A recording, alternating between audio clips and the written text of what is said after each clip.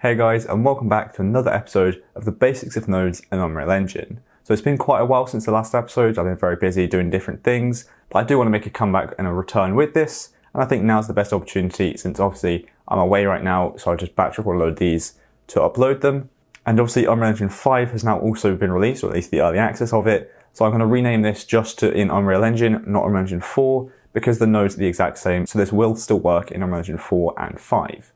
But today we're going to be going over the Blend Poses by Bool node, how it works and how we can use it in your games. So Blend Poses by Bool will do what it sounds. It will blend two poses by one Boolean value.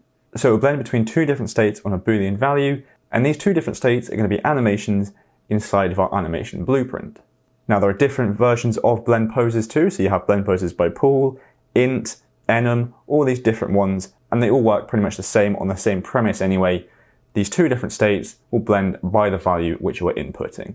For example, if you want to change the player animation for when they are walking and walking with a gun, we can do that very easily. So here I have my animation blueprint and my state machine, and this here is my state for walking and running, and idle, this is my blend space for moving about. So inside here, currently it's just a normal walking blend space, but I'm going to disconnect that by holding down Alt and left clicking on it, and in the result I'm going to get a Blend Poses by Bool, like so.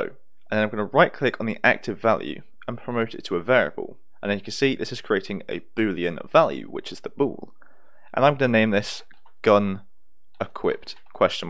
Like so.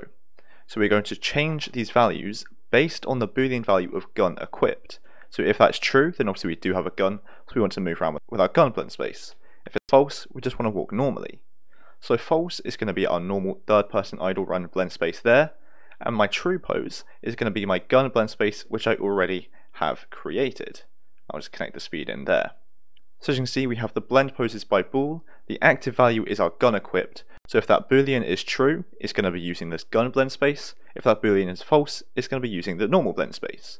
And you can see here as well, we can change the blend times, so we can make sure it takes 0.5 seconds to blend between them, or you can leave it as 0.1 or even 0, so it just snaps.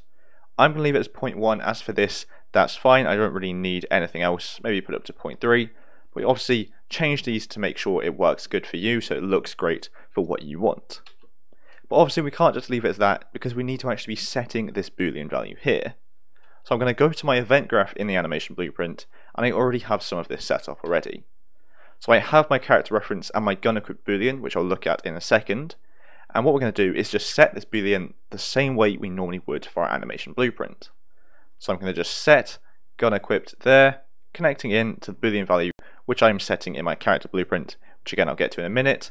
But again, this is just the same normal way we would be doing this for an animation blueprint, so I do have a more in-depth video on creating and setting up animation blueprints if you'd like to go see that. So I'm going to compile, save, go to my character blueprint, and you can see very simply pressing 1 is going to equip and unequip my gun by simply setting this boolean to true or false. So when it's true and false, it's going to also be represented here, because that will also be setting to true and false, which is what we're using here to change these animations. So we can hit play and test this out. You see we're walking around with our normal blend space. We press 1, our gun is now equipped because the boolean is true. We press 1 again, it's now unequipped. So as you can see, we are blending between these animations here, and because I set it to take 0.3 seconds, it is blending between them nicely like so, and this looks great, it works, it is changing the animations dependent on a boolean value. So again, a Blend Poses by Bool node will smoothly change and blend between two different animations based on a different value. In this case, it's a Boolean value. So true and false for this Boolean will play two different animations, which again you saw in the example that I've just showed you, and that is a great way of doing it. I've used that many times. Or if you're falling, so previously I did a gliding tutorial, if that's out by the time this has gone up, in which when we're falling, it's either going to play the normal falling animations, or if we have a glider active, it's going to play gliding animations. So it's a great way to quickly and efficiently set up different animations, because you don't need to set up multiple states, you can have it all in one. So you don't need a state for walking and a state for walking with gun, you can have just walking state and blend between the two different blend spaces or animations inside of that one state. But I think that'll be it for this video. It's a nice, quick and simple one on explaining what a Blend Poses by Bool is, and again this works for all of the different blend poses that we have. It's all the same premise. So I hope you understand it a little bit more now. If you don't, obviously let me know in the comments down below, and I can obviously give you more examples or help explain it a little bit further. And also while you're down in the comments, you can request any further nodes which you'd like me to explain in the future. But thanks so much for watching. I hope you enjoyed and I hope you found it helpful. And if you did, make sure to like and subscribe down below. So thanks so much for watching, and I'll see you in the next one. Bye.